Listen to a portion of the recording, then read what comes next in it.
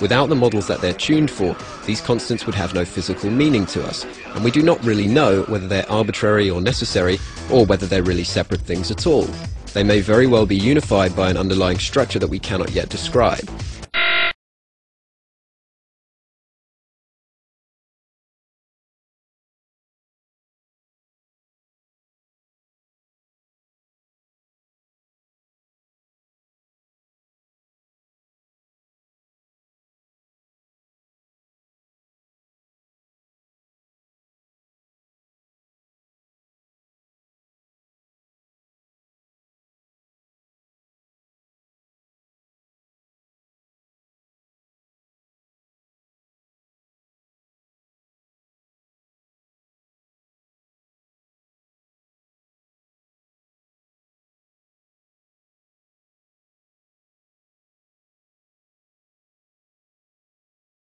Now, I could say that expressing surprise at being allowed to exist in a universe in which you are capable of expressing surprise at being allowed to exist is painfully tautological.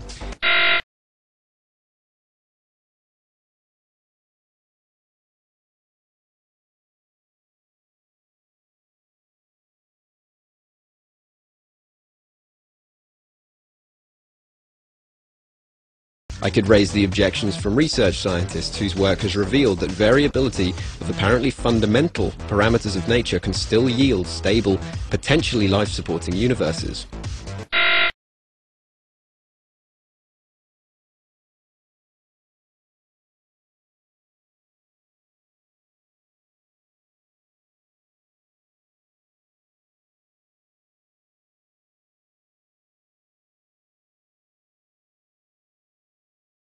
I could invoke the possibility of our universe being one of many, in a multiverse so extensive that the probability of life-supporting universes existing approaches 1.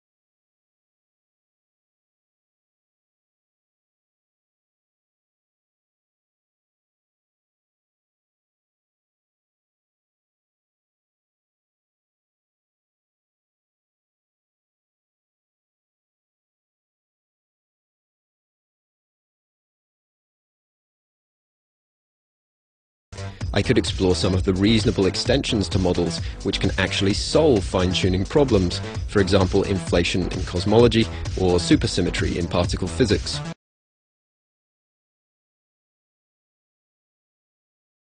I could even wax hypothetical about completely unrecognizable forms of intelligent life which might evolve in a more hostile or less active universe.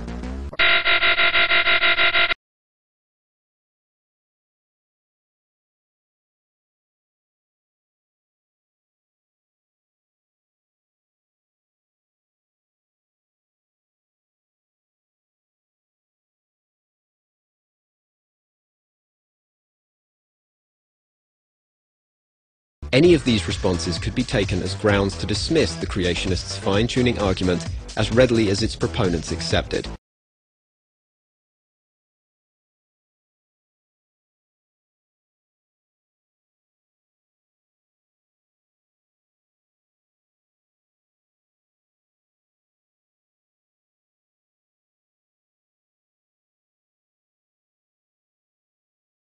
A probability analysis with a sample size of 1 is meaningless. We have one real universe to analyze.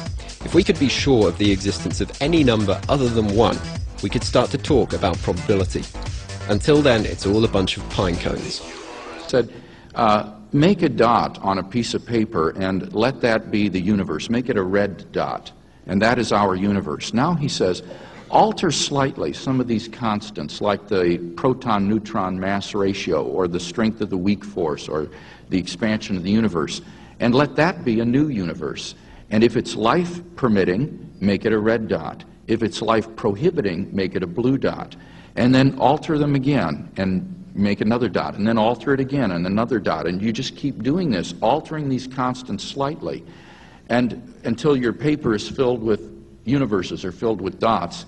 And what you discover is that you have a sea of blue with just a few pinpoint